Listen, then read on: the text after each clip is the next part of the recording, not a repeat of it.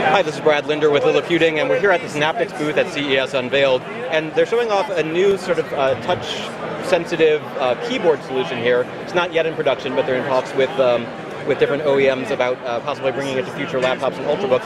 And tell me then again, what are the advantages to, what's going on here and why is this useful? So this is a very thin keyboard. It's targeted for equal to less than 3 millimeters in height. It's a capacitive keyboard, which means that you could detect different levels of where the finger is. If the finger is hovering, the finger is touching, if the finger is pressing on the keyboard, and if the finger is pressing hard on the keyboard.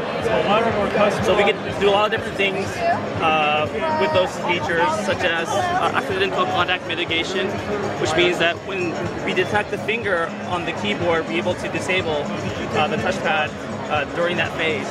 So that when you're typing, if your palm swipes over the touchpad on some things, you would want it moving the cursor, it messes up what you're typing. In this case, it knows that you're typing. That's correct. And so you're good. And in terms of the sort of magnetic sensors here, you're saying you can adjust the travel on the keys so that even though it's thinner than a typical laptop keyboard, right, it's going to feel like a full keyboard. Right. And it feels pretty good. I mean, it's maybe a little bit looser action than you're used to, but this is an early prototype. I mean, we could tune I mean, a lot of OEMs have different feels that they like for the keyboard. We could get their specifications and we could tune it to whatever stiffness or softness that they like. And this is something that you expect to see in laptops in 2013? Yes.